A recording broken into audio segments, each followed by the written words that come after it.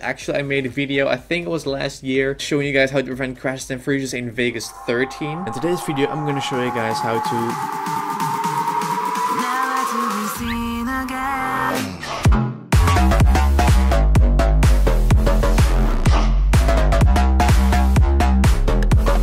What's up guys, my name is Alex and welcome back to a brand new Sony Vegas tutorial. And in this video I'm going to show you guys how to track text. So let's say you want to have like a moving shot and you still want to be the text like on the same spot. Like let's say you have like a building right here and it's sliding across, you know, the screen, but you still want the text to be on there and not like moving along. I'm going to show you guys today how to do that in Sony Vegas right now.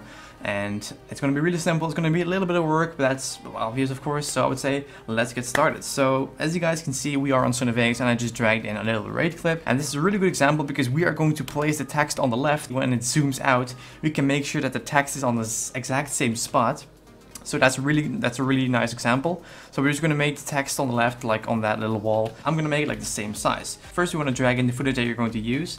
I used this. Then you want to just right click on your timeline, insert a new video track. Then you want to go over to media generators and you want to pick the text that is like default. So you just want to place that on there. And as you guys can see, we have the text right there. I'm going to type in Sony Vegas. And first of all, what we're going to do in order to make this like move is you want to go over to the left on that little white icon which is track motion. You want to click on there, and right now you just want to make sure, like with this square, you want to make sure that you placed Sony Vegas onto the wall right there. As you guys can see, also tilted a little bit. So as you guys can see, that looks really good. But then the next thing you want to do, the first thing is you want to change source alpha to 3D. Source alpha right there. Then as you guys can see, this box pops up, and right now it works like 3D. If you mess around with this, you can like change like the 3D. That's really handy. So also you want to make sure that this one is checked at the bottom and those three unchecked. So the next thing that we're going to do is it's just all a matter of placing keyframes. So as you guys can see, it stands on the place right there. And what we're going to do is we're going to go like at the bottom. I'm going to go a few frames forward, and as you guys can see, this, like the text is slightly getting out of its place. So let's just like place it back. Also let's tilt it a little bit. Keep it on the same place as always. Move some frames. That's basically all the work there is. And you just want to make sure that you keep like the text in place as always right there. Then move a few frames as always. So you want to place it right there, and that's how you do it. So what you want to do is you just want to go to the beginning. Make sure that you always like move some frames here and there throughout the video. So you just like, as you guys can see, move some frames, move Sony Vegas, move the word, then other few frames, just like move it also. Like it's that easy, it's that simple. You just want to place like keyframes, just go over to the track motion icon and then 3D source alpha, and you can do a lot of stuff. As you guys can see, I can like turn it. As you can see, you can turn it like this way, that way. So this is how you do it, guys. This is the end result. I know this is done really sloppy, but this is just how to do it, because I'm not going to bore you guys with like a 15-minute video showing you how to do it. So this is what we made so far, but of course you can use like less keyframes within the with less frames within the keyframe, so it's like more precise. But this is basically the basics how you do it. As you guys can see, it's the Sony Vegas and it's standing there. Of course the text is a little bit moving, but that's just basically a frame per frame. Then it's going to be just one steady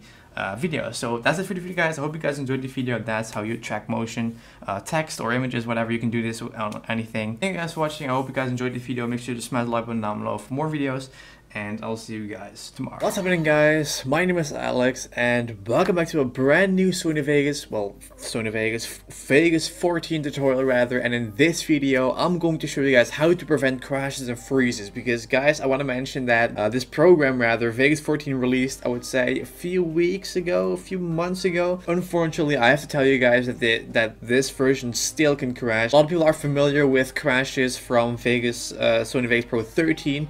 Well, unfortunately, guys, Vegas 14 can also crash, but there are a few things that you can apply so you will actually prevent crashes and freezes and everything while you're editing, while you're rendering, while you're dragging in footage. I'm gonna name a few things that you can do in order to try to prevent crashes. So the first one is, actually I made a video, I think it was last year, showing you guys how to prevent crashes and freezes in Vegas 13. In today's video I'm gonna show you guys how to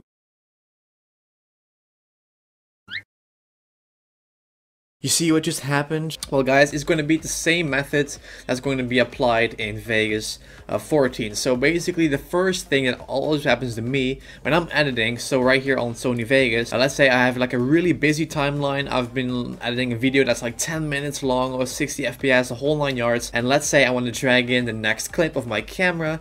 Basically what happens is when I go over to the folder, I drag something in.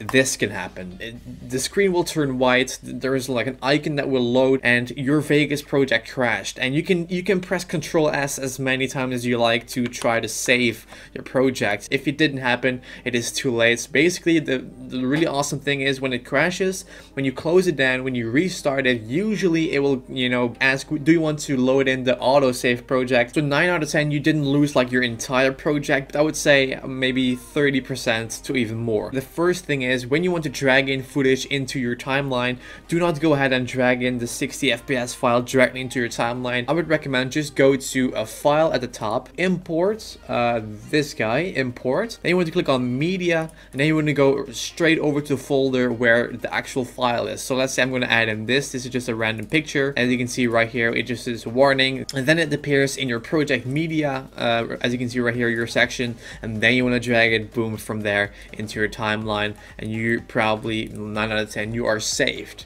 So that's one thing to prevent crashes. The next thing is when you are rendering or editing a video, not like specifically like dragging in footage, but just editing. Like let's say you're editing very fast and you press Ctrl S here and there to save your project and it crashes. You can go ahead and prevent that by just going over to options, preferences, and you want to pick the video tab. And right here it is actually a pretty big menu, but the only thing you need to pay attention to is GPU acceleration of video processing, and you want to change this one from advanced micro devices, etc. You want to place this guy to off. Then you want to click on apply, and then when you click on apply, it says for one or more of these changes to take effect, the application must be shut down and restarted. When you click on OK, you want to just press on OK right here as well. Then you want to going to go over and restart your Vegas. That's what I'm going to do right now. So I'm going to close out of Vegas, and when we booted up Vegas Pro, as you can see right here, you can just go ahead and start straight with your editing, and it shouldn't crash that much anymore.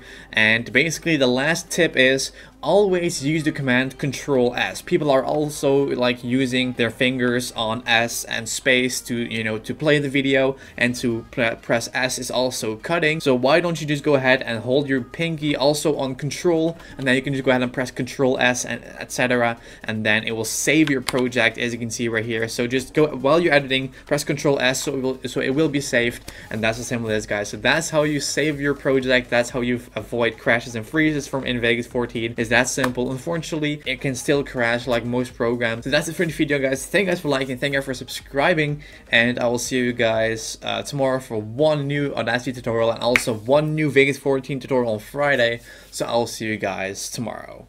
JustAlexHalford.